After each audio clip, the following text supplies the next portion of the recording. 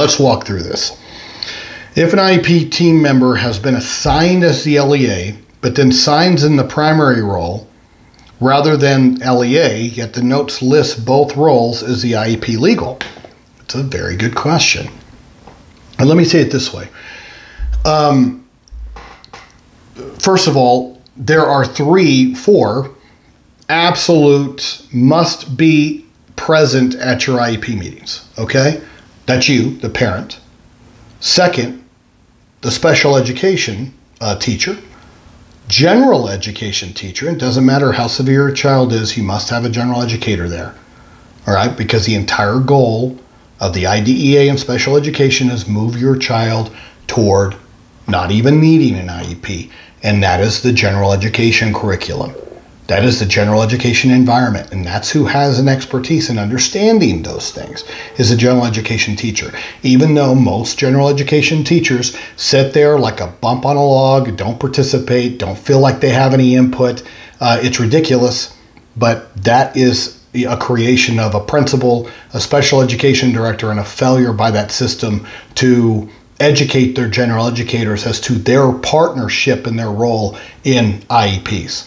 Okay, but it's parent, special education teacher, general education teacher, and an LEA. An LEA is a local education agent. That is the leader, the person in charge administratively, meaning that they've been designated with that role. Now, there's a very specific definition of what an LEA is. It must be somebody that has full knowledge of the available resources of schools, therapy, professionals in your, not only in your school system, but also in the geographic boundaries of your school system.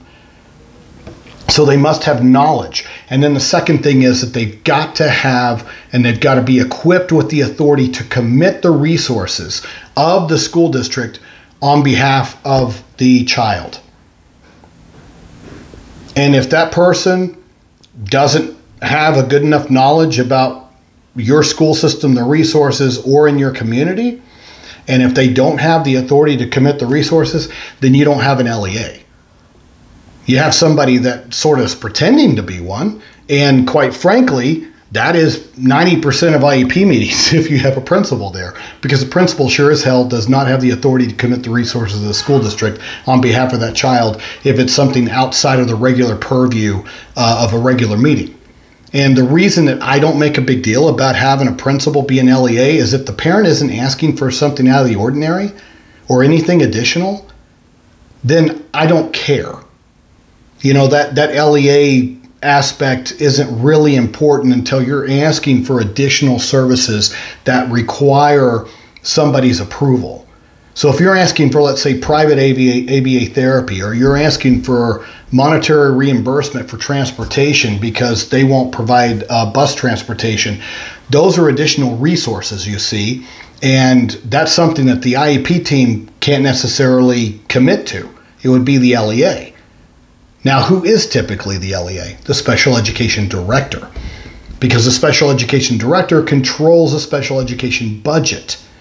And frankly, in schools, there should be, the hierarchy should be superintendent, special ed director, and then principals, because of the sheer amount of money that the special education director controls.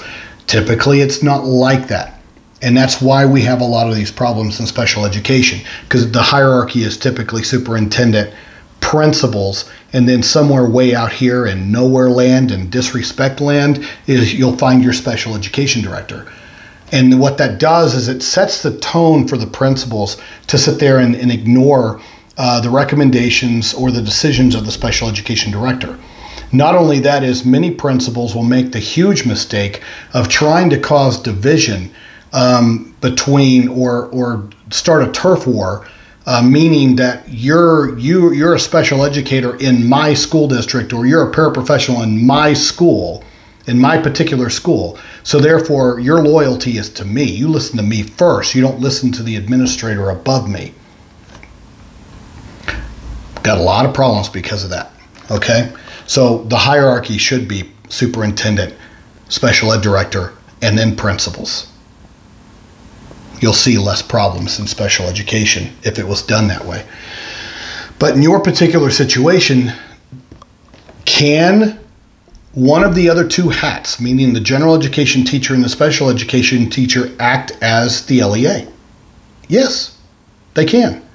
If the special ed director gives this, let's say the special education teacher, the added authority to commit the resources, and then at that point, then they can wear both hats. It's a rare situation, but there are times to where your LEA can be your special education teacher.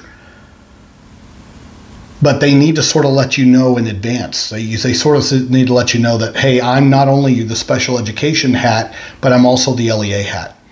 And then there needs to be that general education hat. Now, can it be that the general education person can act as the LEA? Yes, that can happen too. But they need to designate, and it needs to be legit, meaning that if you're asking for something additional, this person can't go, hey, let me go call so-and-so. No, then you weren't really designated as the LEA. That's not how that works. So yes, it would be a compliant IEP if this person said that they were the LEA, but yet they signed as, they should have signed in both spots and made it very clear that they were wearing both hats. And they should have explained that enough to you so that you would understand that that is allowed. And, I would hope that it would be allowed in rare situations, not all the time. So that there's a clear and concise sort of separation of roles. All right? It's just like our government. We have separations of power. And on the IEP team, that's why we have a team. Each one has something to bring to the table with regards to expertise. Occupational therapist, speech language pathologist, behaviorist, meaning BCBAs, board certified behavior analyst, physical therapists if they're needed, general education teachers, special education teachers, and then that administrative head that understands what's going on in your community and can commit the resources for your child.